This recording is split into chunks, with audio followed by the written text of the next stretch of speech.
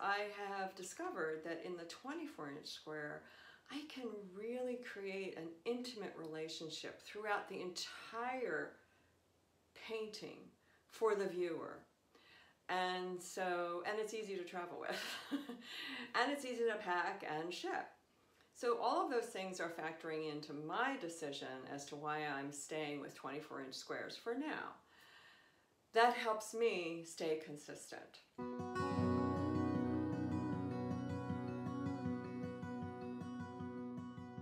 Hey everyone, I'm Marianne Mitchell. Welcome to Whole Artist Mastery, which is built on the philosophy of what it means to be a whole artist and what it means to be a whole human being. It starts with understanding your true artistic voice, then learning how to make compelling work, and knowing what you want to do in the world as an artist and how those three components fit together to create a wholeness within yourself that shows up in your work as well. So how does that relate to being out there in the world as a practicing professional artist, or wanting to get into galleries, wanting to have people see your work, entering juried shows, alternative places that you know of in your particular corner of the world that you'd like to show your work?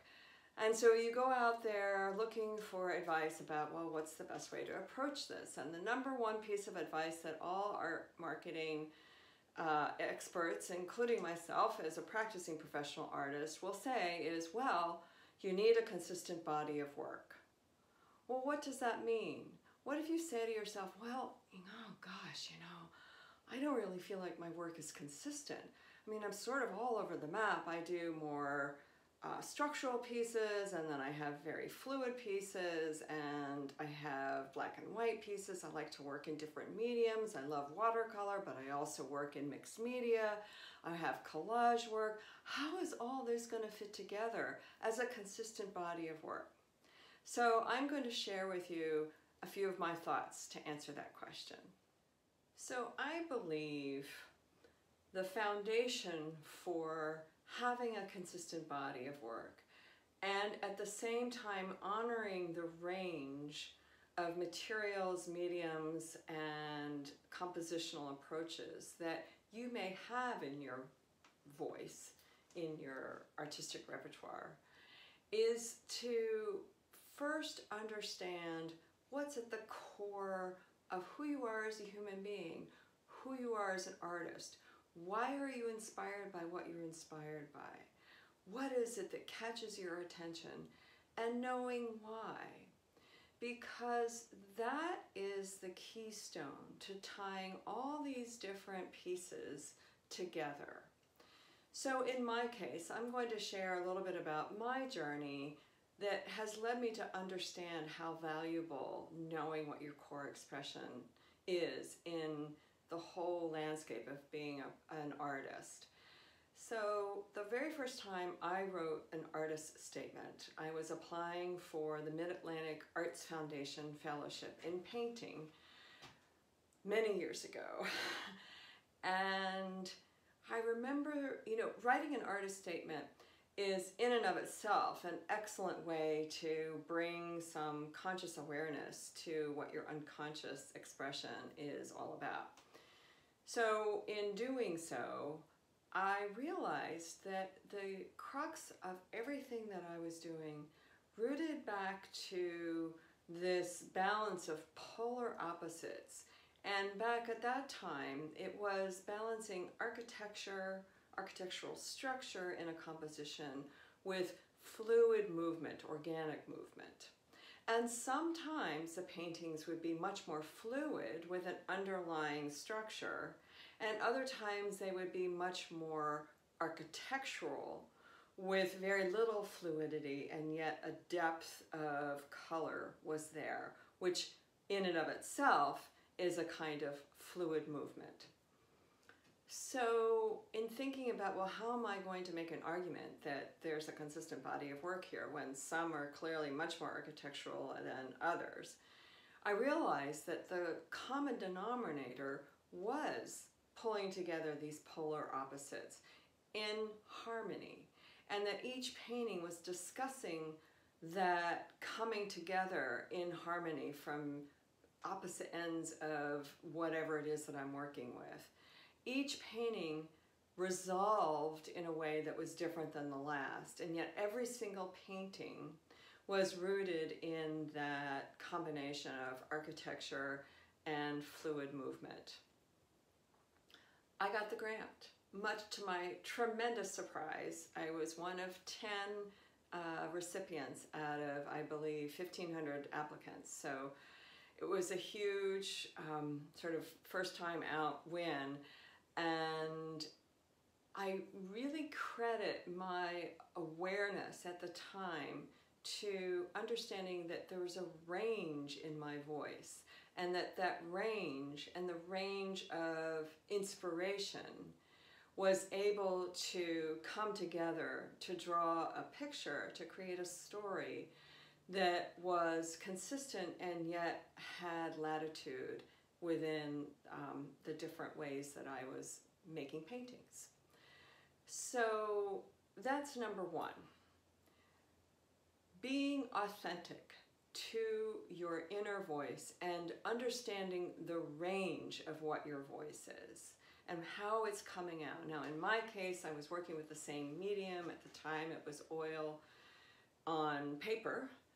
But let's say you're a person who is working in mixed media, but also works in sculpture, let's say, also does watercolor.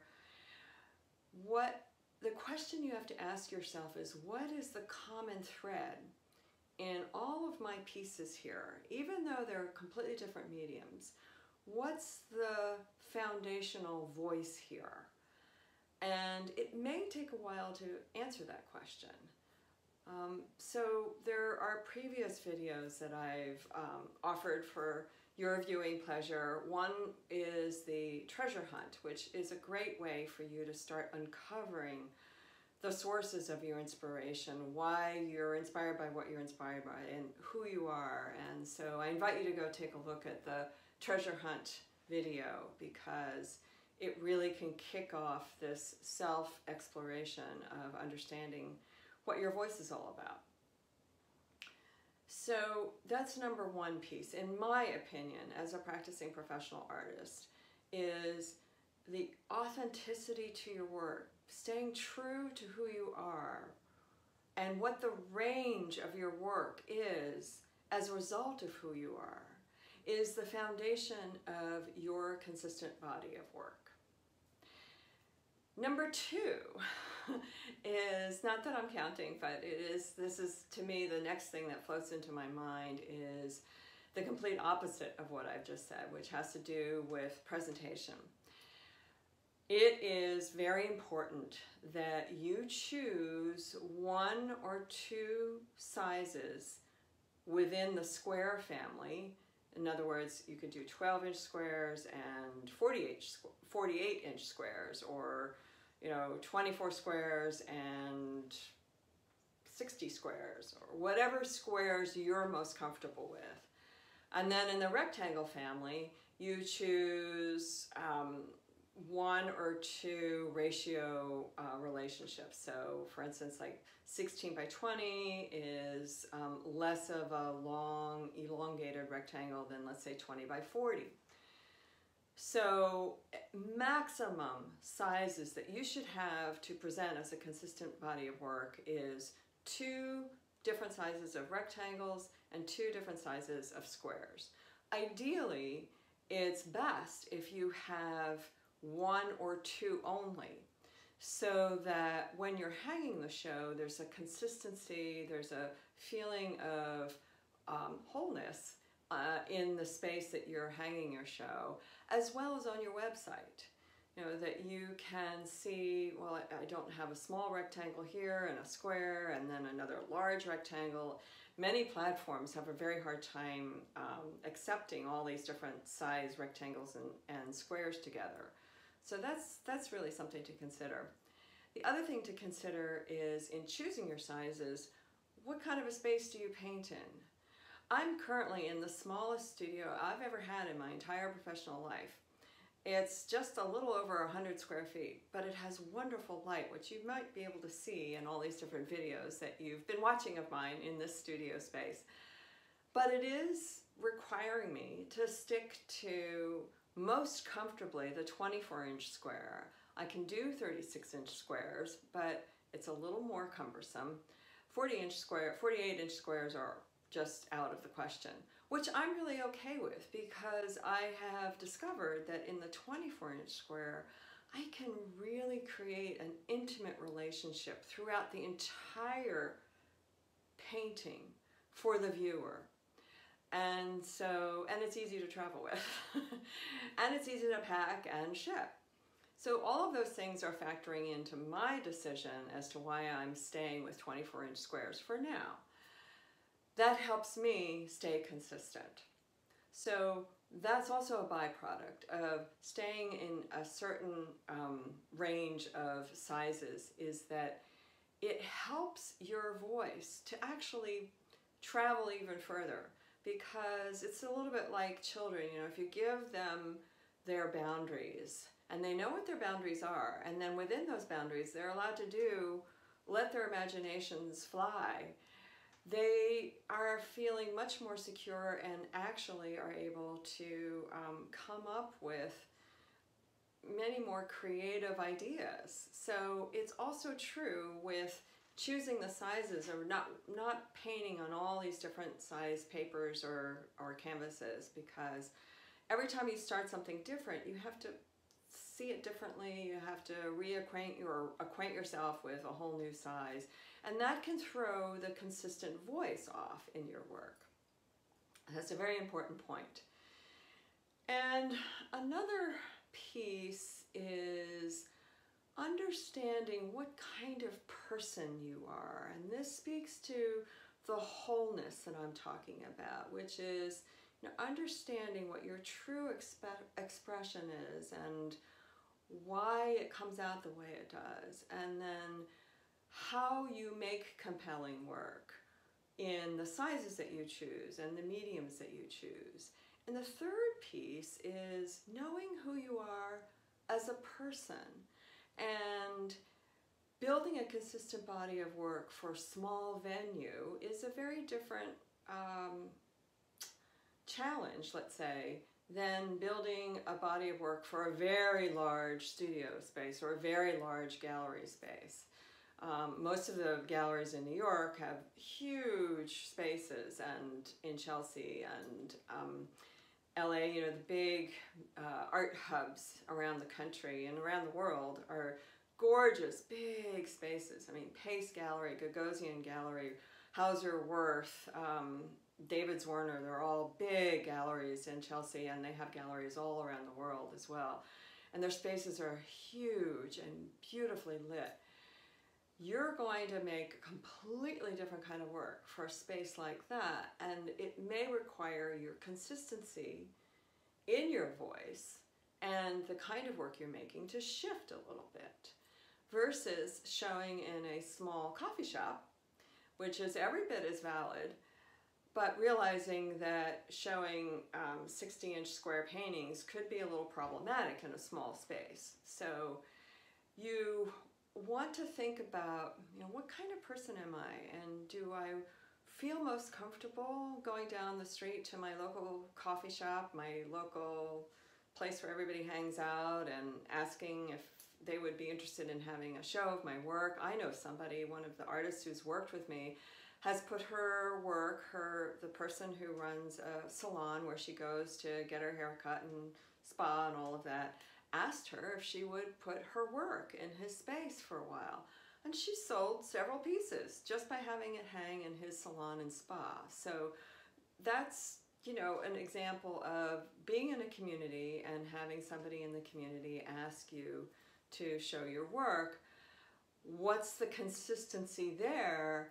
You know, the need to have true, you know, everything fit together and having a very clean presentation may be a little different than if your goal is to end up in David Zwirner's gallery in Chelsea. If that is your goal, and that's a very strong, valid goal to have, one that I totally support, is that, all right, well, that's going to somewhat decide for you how big the pieces are, what the voice inside you and is going to express on that scale. So these are all things to consider in terms of the kind of person you are. If you're ready to shoot for the top tier of galleries, or if you're wanting to just go down the street to your local whatever, somebody that you know who runs a shop and a salon, coffee place, restaurant, and show your work there, because that just feels more like you. And everything in between, to small boutique galleries, to places that are art centers that host juried shows. So I ask you to think about what kind of person you are, and you want to get your work out there, but what are the places that feel most resonant with the kind of person that you are? So again, we're going to wrap this all up by saying that who you are in terms of the kind of things that strike your inspiration from the core of your expression, and then how that determines your use of medium, visual language, composition, and then who you are as a person, and how that factors into showing your work, will all help you understand what your consistent body of work entails. So very quickly, I'm just going to show you right here. These are two different pieces that are entirely different from each other, that I believe both discuss the whole concept of light and dark, structure and depth of color, of feeling contained and wide open at the same time, feeling like you're going beyond to another world and going below to another world, and then having the middle part kind of tie it together. And in this one, feeling like the place that you could go forever and ever is contained, and this brilliant red purple is surrounded by a very cool green and peach color. You'll be seeing pieces on the screen of what these pieces look like, so you can look at them up close. And but I wanted to use these as two examples of how a voice can be consistent and at the same time have totally different work. So I hope that was helpful, hearing me ramble on about all of that.